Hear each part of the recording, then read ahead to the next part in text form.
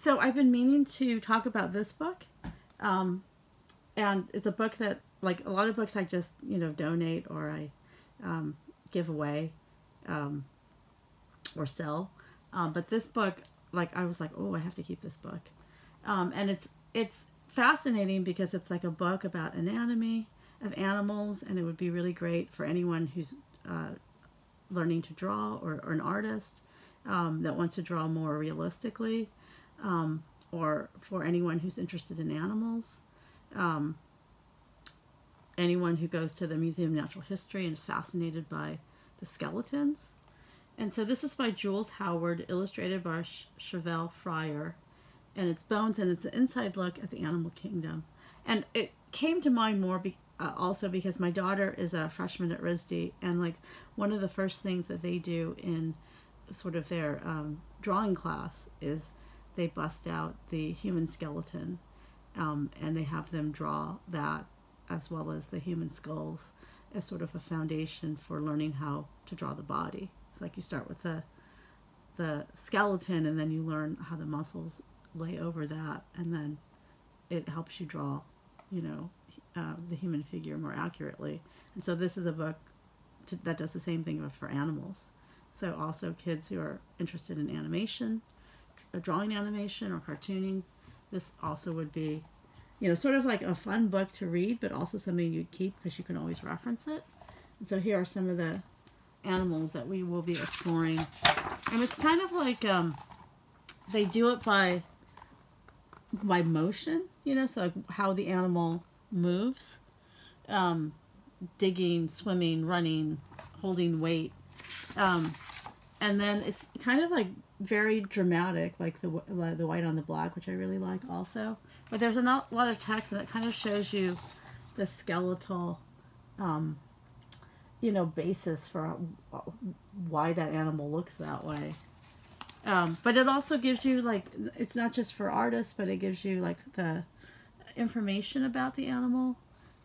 Here's like bones versus cartilage, and so like scientists as well, like I guess future any kind of paleontologist or biologist would find this book fascinating. But it's sort of like art meets science, but so beautifully done that you can really just, like you can really just focus on one page, a particular animal. You can sort of, read through it, a page a night, like for bedtime stories. And even though this book is the ages 7 to 10, like my son, he had like a very intense dinosaur phase that lasted an entire year when he was 3 years old, and frankly never really he never really graduated from his interest in dinosaurs. But we ended up reading even adult nonfiction books because like he was just sort of hungry for information. And so if you have a child who maybe is interested in a particular animal or just likes animals and nature in general, you could read this at a much younger age, preschool. You don't have to read all the words, but you can like look at the pictures and read certain parts of it that are interesting to that child, or the entire thing if it's an animal that they're interested in. And even you could use it as a sort of jumping off point for kids who are interested in drawing animals, because it's a lot, since these aren't photographs, these are actual art illustrations. Even copying it will teach kids a lot about how to draw the animal figure, how to execute the skeleton. Just by copying, you can even trace it.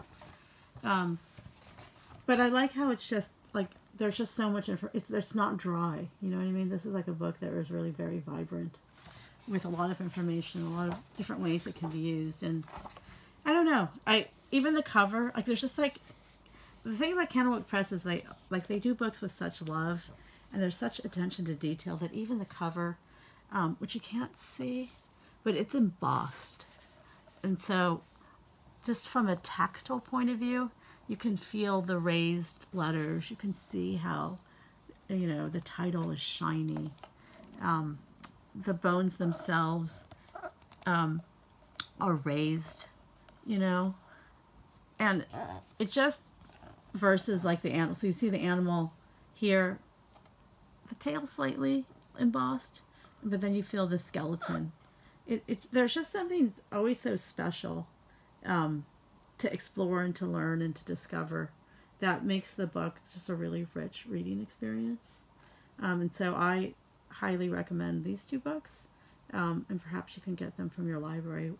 Hopefully your library is open or will open soon. Mine's still open, still closed, but anyway, thank you for watching, and I hope you enjoy this book as much as I did.